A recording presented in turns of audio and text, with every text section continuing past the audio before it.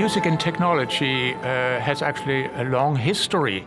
It goes back several centuries, and especially like in the 17th, 18th, and 19th century, there was a big kind of industry actually building and manufacturing these music machines.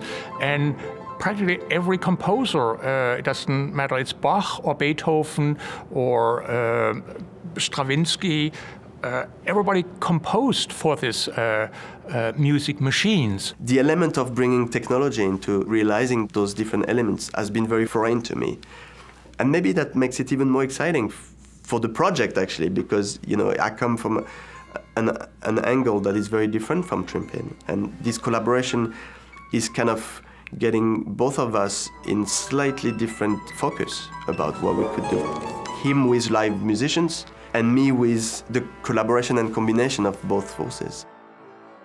One time we talked about using gesture control and using an interacting device. So we found out that the Kinect was actually the most reliable part to control mechanical instruments as well as musicians.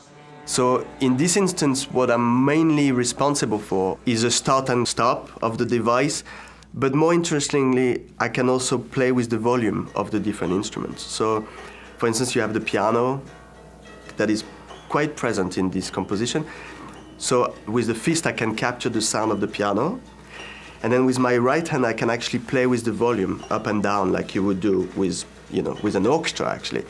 If I want to play with the volume with the chimes, for instance, then I have to grab the sound with my fist again, but on the other side of my body.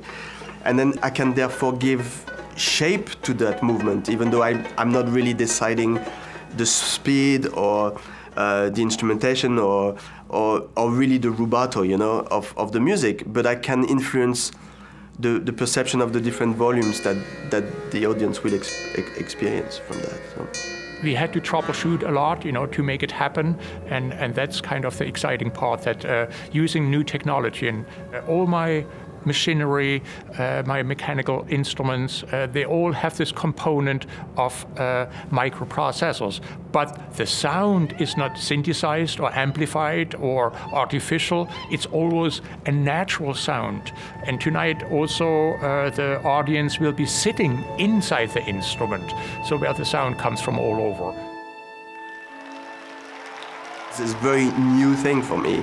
It's a very new thing for us, and we are trying almost weekly to kind of get out of our comfort zone so that we can ultimately have more ideas and become better artists. It is a big question mark, actually, this composition, about what might possibly come out of this.